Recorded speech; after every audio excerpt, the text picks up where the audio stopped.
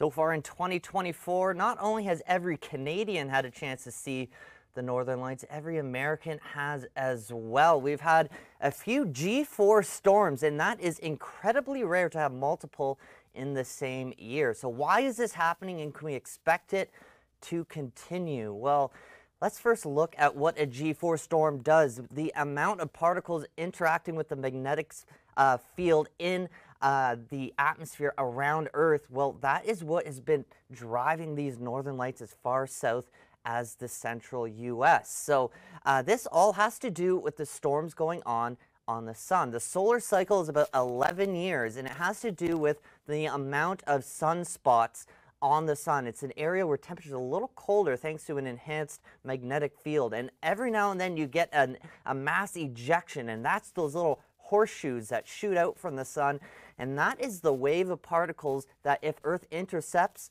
that is when we get a G4 or even a G5 storm. So can we expect this to continue? Well, heading into the next year or year and a half, that is the peak of this current solar cycle. So we're off to a good start. But how does this shape up compared to past events? Well, this was the highest monthly max since September 2001. But look at that cycle from 2009 to 2019. It wasn't very impressive at all. In fact, it was the weakest cycle since the 1800s, right at the beginning.